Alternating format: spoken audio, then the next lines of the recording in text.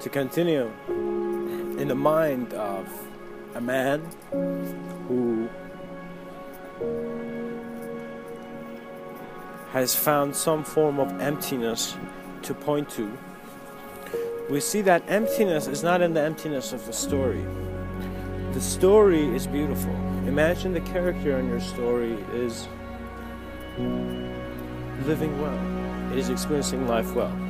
But just now see that this character suddenly gets a feeling, a sense of longing, which is kind of unknown. And it's telling it not to behave the same in the program. It's as if something is pulling it away. And it's as if your life is valuable before you even know of its value. As if you can't know how valuable it is unless you walk and live. And so you need to experience life with a very good quality. Guys, this is important. Because that quality, if it's from an innate source, if it's from your being, if it's from your knowing, your inner knowing, you can be untouched in this life. You can walk untouched. And in a sense, you can also walk touched by every person. You need to allow. Because if you limit your realities, your imagination will find it hard because your energy needs to manifest it that way. Sometimes ideas need to come to you. So the worst thing is calling your imagination and chaining it up. It's an abstract process that involves all moments of your experience. Perceive. And as you perceive, you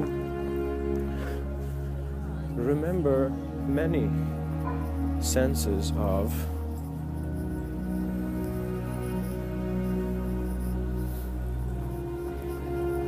openness. That's it. I can't really tell you what openness feels like. It's a sense of openness. It's a sense of silence. It's a sense of choice because you can now step into any form of noise and you're still calm because you hear that calm silence, you know? So if you are curious about eternity and how consciousness perceives eternity, you must look at what your idea of eternity and infinity is and see if you need it or not. Right now as I'm walking, I'm seeing a sign that says, is Satan real? ? And, you know, that question is going to make some little kids ask, who's Satan? You know? And that kid is going to have an effect based on the immediate ideologies given to it, worse than drugs. Because the understanding of one has to become found in their own power. In other words, you need to realize how comfortable you are when you're in your own home, when you feel you're there. When I'm alone with myself, I can very quiet a lot of other ideas that I find are not mine, because you find out your natural interests. I mean, even though I do talk about transparency, but it's more of a simultaneous sense of awareness to experience. So what that means is that I'm here and I'm not here. I'm having both those experiences to a greater sense of observance, but it is not something that I can speak it.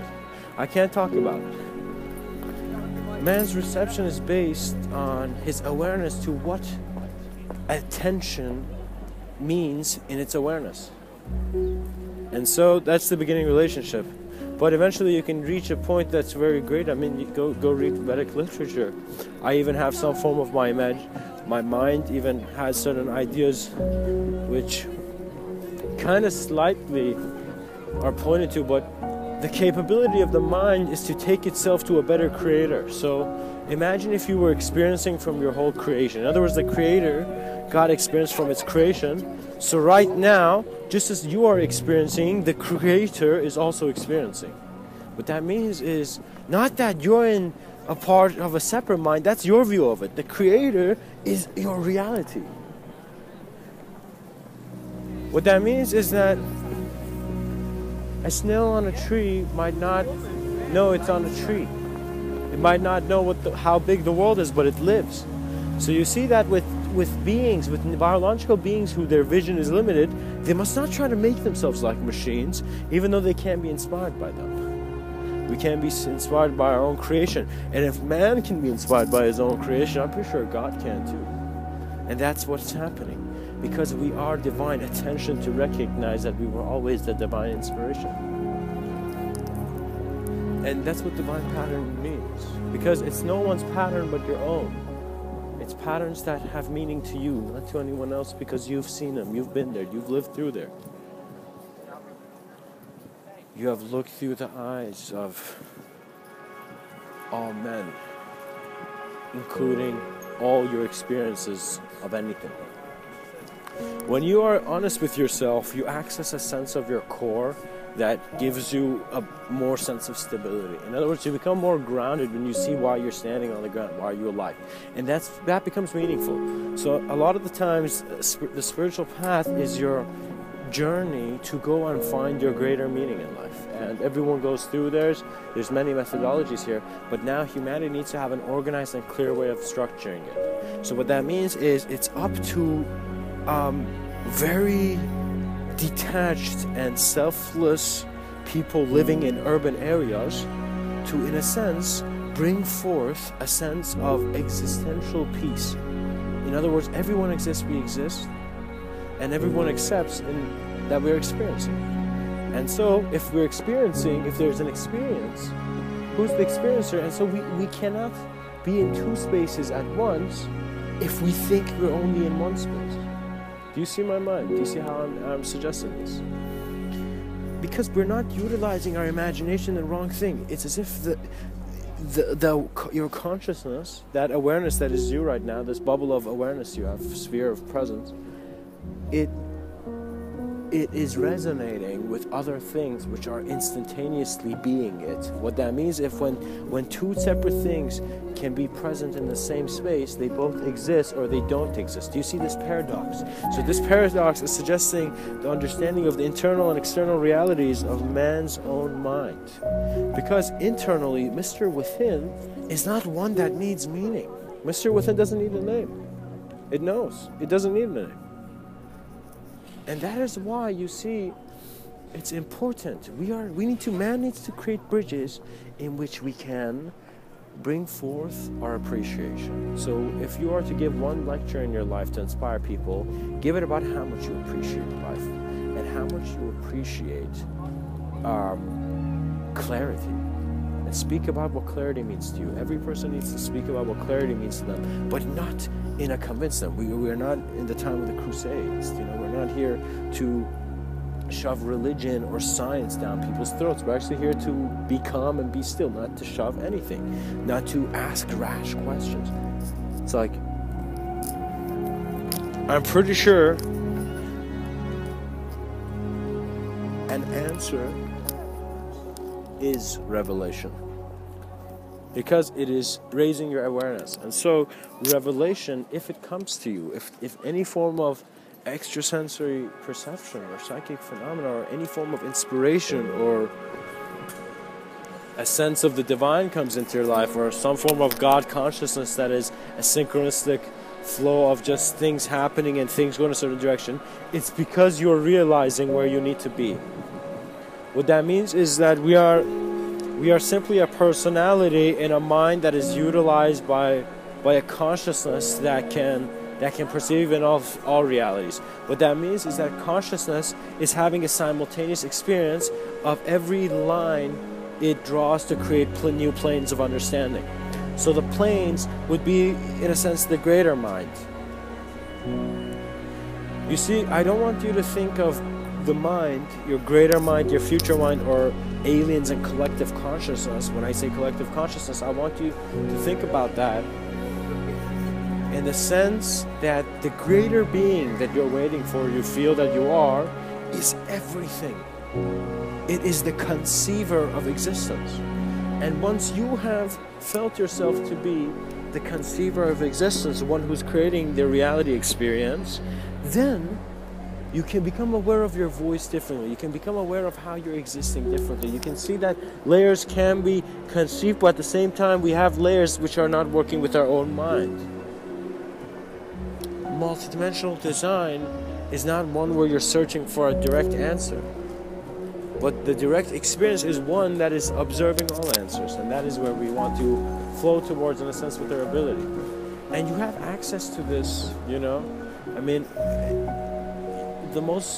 okay, so if I was standing, let's say here, right, and I came to a town I wouldn't know, I would understand that asking another human being about their experiences is a very healthy activity, because it makes both your life meaningful and the other person's life meaningful. So in a lot of my talks, I'm really opening up to the ears that are tuning in. And what that means is I am saying authentically that this is the expression here, that this is how the fire burns, and the fire cannot sin. And the fire doesn't need to mean hell. You know, I realized, wow, in a lot of religions, which I was brought up with a certain religious upbringing, there was talk about hell, fire, you know, and then light, you know. But then, right after we would read this, I would see that I have fire in my fireplace, right? And what is fire? It's its own phenomena. So you cannot judge natural phenomena by naming it and then giving it your own value. That is ridiculous. The fact that we can even agree on things means that we can just focus on the same reality for a bit, but everyone is flowing through many forms of reality, many forms of idea. And so understanding becomes the being's greatest stance against anything. Understanding. Your enemies hurt you, you have enemies, your life's about to be over. Increase your understanding about self. Because what is bad is that if you've been confused and you've made a mistake, you want to correct that confusion. If something is leaving your life based on your lack of ability, you want to be completely aware why it's leaving, so you know why. So you want to be real with yourself. And being real with yourself means that no, you actually don't deserve anything. Realize that nobody needs to give you anything. Because even if they do, you're still interpreting what that means to you when someone gives something to you. So what that means is you need to be self-sufficient and self-aware. And this is where it's more of a meditative thing, because you're being aware of life around you, but also life within you. And the life within you, its presence is more observant of physical reality than physical reality is of itself. So please understand this. You might be in a physical playground right now, and you might be like, love is nice, the kids must hold hands, and it must be nice, but you also need the awareness of the gaze of a greater I. What that means is that just as the children are in the playground playing in their randomness and fun-loving world, what is happening is a greater gaze is looking. The parents are seeing how the kids are doing. And you know what? What happens when a kid goes to a playground? What happens when a parent says, you know, why is the parent there? The parent wants to see their child to be in joy. Unless you want some time to just sit down, that you can have that excuse as a parent, I'm sure, too. So you need to make things real for yourself to a degree that if they break, you can still see the truth of their presence. What that means is that when a lot of the times people talk to me, and I notice this, having this, my consciousness would not be acknowledging things verbally. In other words, not all shy people are shy. They're just simply more internally aware of how things are. They're more tuned into their internal reality. To get out of your shyness, you really have to tune into external reality. And that means is that you got to let go of your sense of certainty in what you think you should or shouldn't do. In other words, you need to relax, right? So after some time, you see your mind is complex. What that means is I'm not I'm comfortable with these thoughts because I'm always thirsty for this kind of talk, because it's stuff that I just innately, my energy expresses itself. So what that means is that the way you communicate is, in a sense, opening up people to the energy you are. And if you communicate in a way that is not authentic, people are not seeing another version of you. They could see a hallucination. They could see you as being a thief. They could see you as being a saint. They could see you as being a sinner. They could see you as being wealthy. They could see you as anything. And I see even animals can see me. Animals can see me as all sorts of shapes. So my immediate physical presence is in the mind of another object, because they don't have an immediate experience. What's the difference between you and a clock? Your experience is based on not the handle of the clock moving. but based on what you're perceiving. But that's what I'm saying. This is where you need to allow your reality to blend into a consciousness that is integrative by nature, that is unified by nature. These talks that I'm talking about, guys, it's a sensitivity to your presence. It's not me shouting out, wake up, wake up. No, you are awake. Now apply your knowing and apply your intuition and apply your sense of your greatest moment. It doesn't matter if you're in a terrible scenario or not. It doesn't matter if we're walking on the Titanic or not, you know? If you have an amazing quality, even if you're walking in Titanic and your body's full of bliss, your quality of experience is very able and present, you don't realize you're afraid of death, so you don't need to walk. You don't need to run, you walk. You don't need to run, you walk.